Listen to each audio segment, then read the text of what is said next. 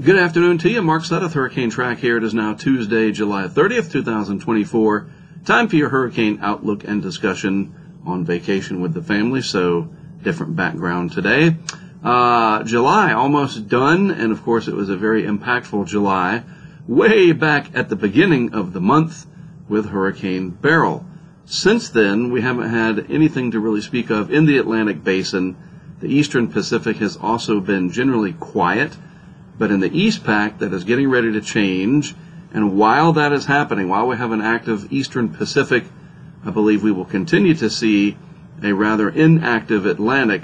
But that is just going to allow the sea surface temperatures to continue to be very warm. We're not having anything to stir everything up.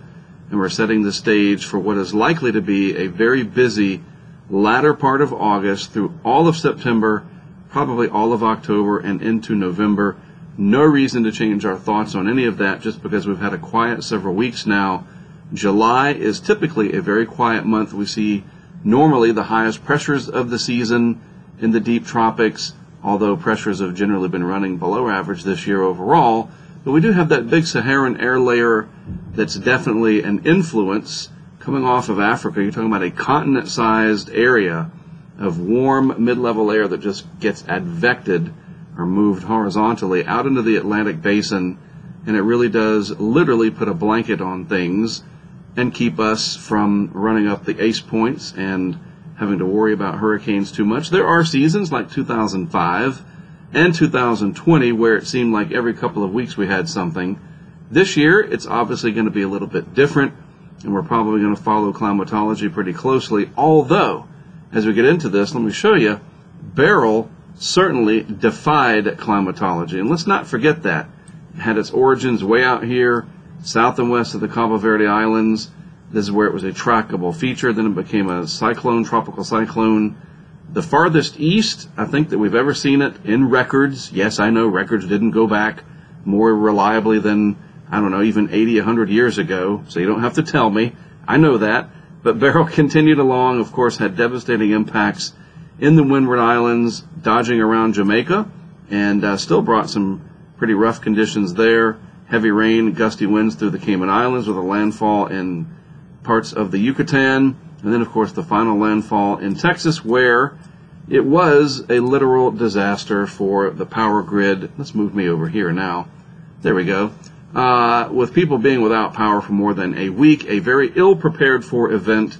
I think we can easily say that Beryl was one for the record books. I mean, clearly it was. It set all kinds of records very, very early in the season, showing us that when conditions are favorable, and we'll have to go back and look and see why were they so favorable there at the end of June into early July, but they've been very unfavorable since then, and really it's mainly all that dry sinking air for the most part, literally holding down the atmosphere and not allowing what we call upward motion, and then all that dry mid-level air, that doesn't help either.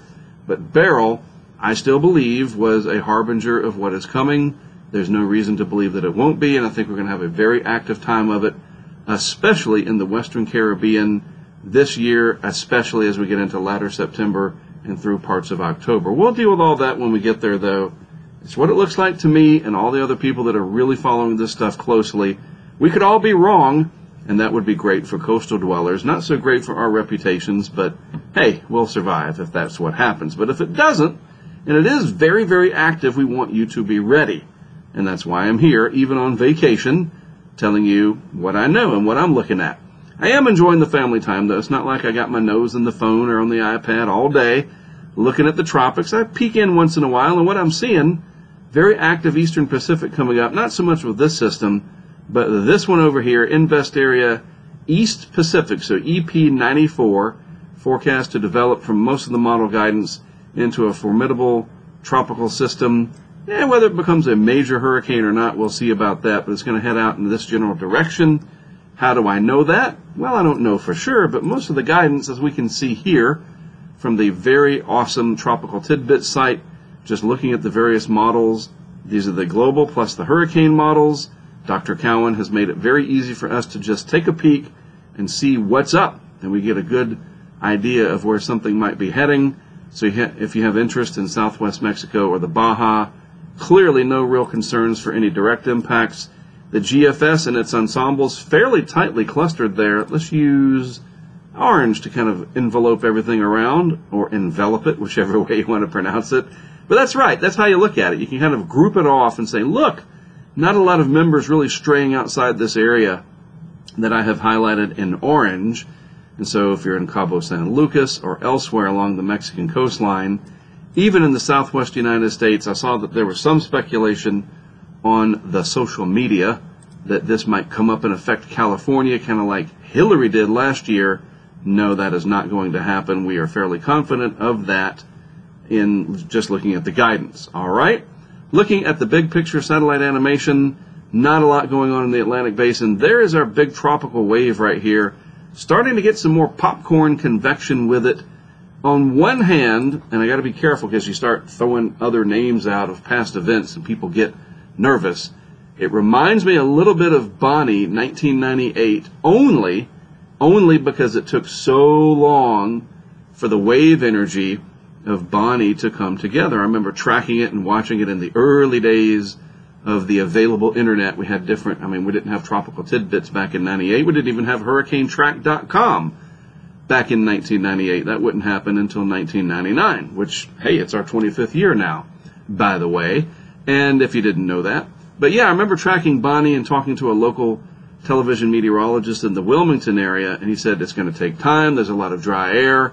And he said, watch for the popcorn thunderstorms. As that starts to go up, it'll gradually get into a more moist environment, the precursor to Bonnie that I'm talking about here, and it'll develop. And that's exactly what went on to happen. And he taught me a lot about how to watch for these kinds of things. So it's starting to percolate just a little bit, and it reminds me of Bonnie only just a little bit. Not that I think it's going to do what Bonnie did necessarily.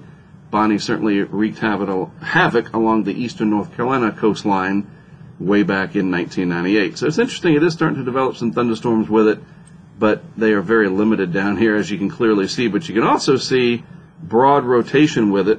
So there is energy. It is a tropical wave. It is approaching August, so we will monitor. And we'll talk about this more in a minute. This is 94E down in the eastern Pacific. Again, well on its way to developing as it heads out into this general direction. But look at what's waiting for it. You can just look at that and say, yep, the thermodynamic profile, not going to be very favorable very long. So whatever this is going to do, it's going to have to do it in the next few days. And then it's going to run out of a favorable area in which to thrive. Moving out to the east, quite considerably to the east. Now this is interesting. Much more energy now. The monsoon trough out here, tropical waves still rolling off. I want you to just remember, it is only July 30th. And while a lot of people are probably doing some hand-wringing, thinking, all right, these seasonal forecasts probably not going to bear out like they thought they were, it's only July the 30th. We have a long way to go, and the energy is there. Really the only thing holding back the Atlantic right now. And this is very important to understand. When you've done this as long as I have and you know what to look for, once that cap basically in the blanket gets removed, there won't be much at all to stop these systems from developing, and we could have multiple tropical systems going at once. And some of the signs are there. We're seeing a very active pattern out here with this monsoon trough. The Atlantic, of course, is still very warm. Tropical waves are still rolling off. We're just seeing the impediment of that very dry mid-level air.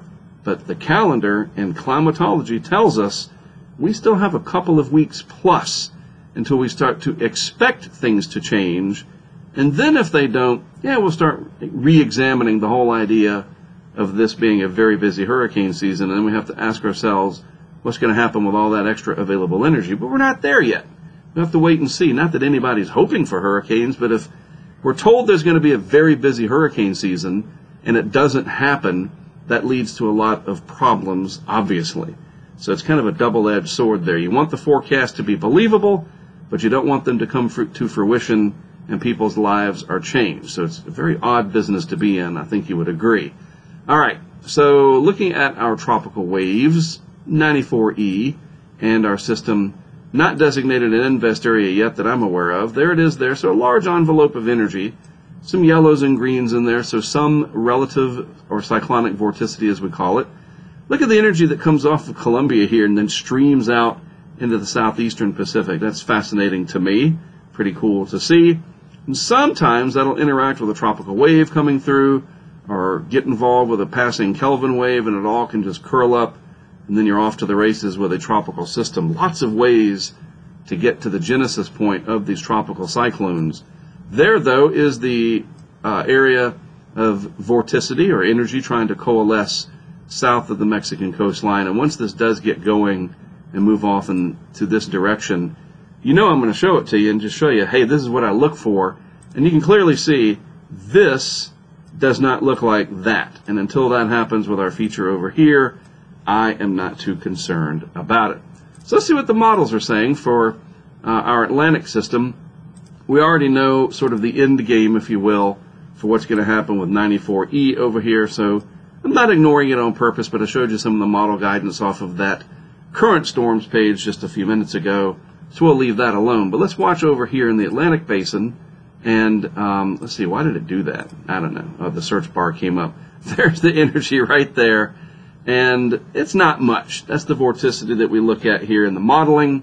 And as I move this out through time, just kind of watch what happens. It moves along. This is from the Euro. Oh, I know what I did. I switched to the wrong frickin', I clicked on the Euro. See, I got to just slow down. So let's start over, shall we, with the models part here. There's the GFS. There's our tropical wave. And it is not very energized, as you can see. But it's kind of neat because you can just follow these flags in here, the wind barbs. And there's a little bit of a curvature in there, even in the height lines, you can see that.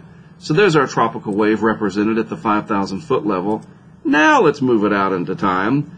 It comes through, and all that yellow that you see moving through the Virgin Islands and the Northeast Caribbean as a whole, eventually impacting Puerto Rico, the Dominican Republic, and elsewhere, just generally through this corridor right through here, well, that's going to bring some rain. And rain is an impact, especially if it's heavy. So you might need, as they call it, the tank rain down there. So that could be coming, going back and forth here. Let's see where this ends up. We're out at about 4 or 5 days into time. Our system does get into the southeastern Gulf, at least according to the GFS. And you can see this big ridge here outlined very easily. I'm just kind of extrapolating it out until the reaches off of the map there, but a pretty strong western Atlantic ridge. The Bermuda High, there's Bermuda right there. So it stands to reason that this weaker system would just come around the periphery and end up in the southeastern Gulf of Mexico, where it tries at about day 6 to maybe come together near Appalachia Bay and vicinity. Yeah, we'll see about that, the Big Bend to Florida area, and then maybe it moves on farther out. But now we're 8 days out. So let's just see what happens over the next, let's say 5 days, all right? Let's just take this back to day 5. Does this end up as a big rainmaker across parts of Florida and the southeast Gulf? Or, and now we can go over to our friend the Euro, and let's back it up a little bit. Or does this, as the Euro shows, and again we're watching about right down here, there's our wave energy. So this is every 24 hours. Don't have the full Euro in just yet. So there's tomorrow morning, Thursday morning, Friday, so that's day 3, day 4, day 5. So if you compare the two, the Euro at day 5 versus the GFS at day 5, a fairly notable difference. The Euro is more concentrated on the east side of Florida, whereas clearly the GFS is less concentrated, and whatever energy is there is on the southwest side of Florida. Why the difference? Well, it's all dependent on which model handles the energy and the upper pattern and the placement of all the chess pieces the best. But again, this is still 5 days out, and while the modeling is pretty good even at 120 hours, we just don't know for sure. We have to watch and just kind of see what happens in real time. The Euro goes on day 5, there's day 6, 7, and I would just leave it at day 7. A formidable tropical cyclone between Bermuda and Hatteras. So if that were to come to pass verbatim, we would get a named storm out of this that looks like a well-developed tropical storm in the model, and the name, of course, would be Debbie. But remember, the GFS at day 7, a very, very different story. And you can see I left the circle up there for where the Euro has it. GFS is easily, I don't know, that's got to be 1,000 miles away, right? So yeah, some discrepancies in the models on intensity and placement, and this of course gets us into the first few days of the month of August. So while July looks like it'll generally end on a quiet note in the Atlantic Basin with just something trying to percolate out there, the East Pacific looks to dominate with probably two different systems developing, but a huge emphasis on none of these systems look like they're going to impact Mexico, and none of them appear that they're going to go up towards the Baja or the Southwest United States. So really no worries about that. And if that were to change, of course, we'll be on top of it. And I, among many other sources out there, will certainly let you know. All right? All right, well, that is it from me for today. Let me get this wrapped up and online for you. As always, I appreciate you watching. From all of us at the Hurricane Track family, we appreciate you too. I am Mark Sudduth. I will see you again sometime tomorrow.